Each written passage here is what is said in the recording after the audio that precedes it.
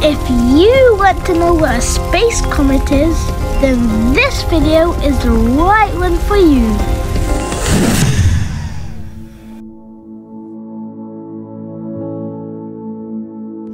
And now it's time for me to sleep.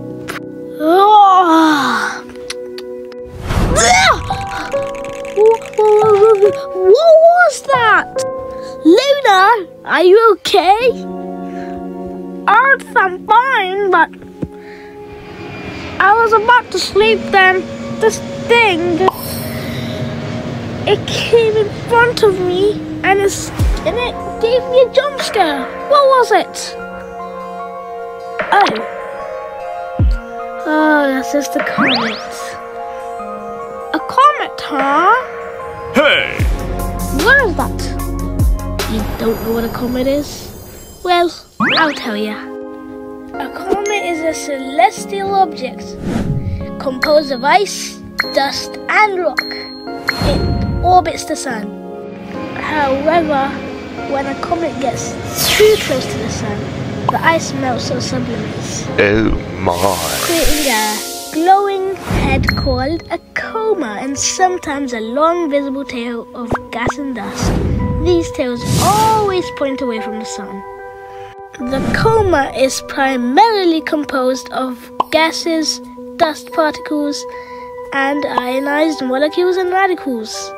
Do you know what a nucleus is? No, I don't know what that means.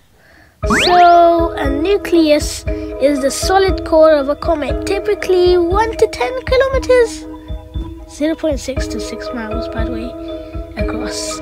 Wait, how do comets even form? Comets are formed from leftover material from the early solar system, primarily ice dust and debris. They are thought to have formed in the cold, outer regions of the solar system, specifically in the Kuiper Belt and the Oort Cloud, where temperatures are low enough to allow ice to form.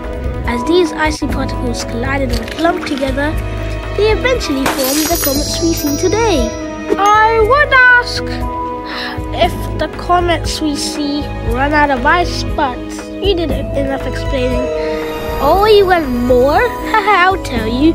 After a comet does eventually expire in ice. In some cases, all the volatile ice just boils away, leaving a remnant of dust and rock.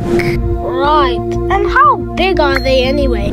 Comets come in a wide range of sizes, but generally their solid nuclei are small, typically ranging from a few hundred meters to tens of kilometers across. Oh, that's cool. And what will happen if they crash into you?